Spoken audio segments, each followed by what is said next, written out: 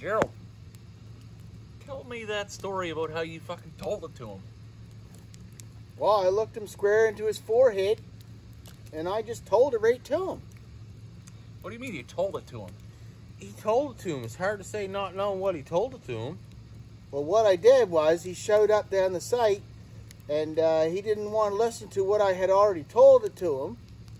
So I said, if you're not going to listen to what you've been told, and I told it to you already, then you could suck a fart out of my goddamn arsehole. That's what I told to him.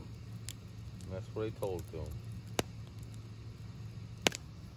Tell me about the time that Chestina had you pessing around with her sink there, fixing it up, whatever you're doing. Well, first off, she offered me $100 to unstick her sink drain. How do you not unstick a sink drain? Who doesn't own a plunger or know how to use one?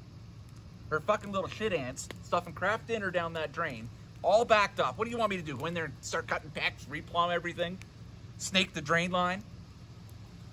What do you want? Like, you want me to suck start the sinkhole?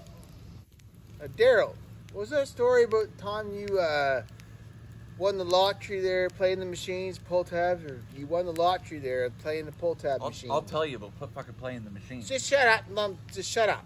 I put $75 on the pull tabs, and I tell you what, I came home with $35 worth of Reed's beef jerky and 2 half-pack smokes.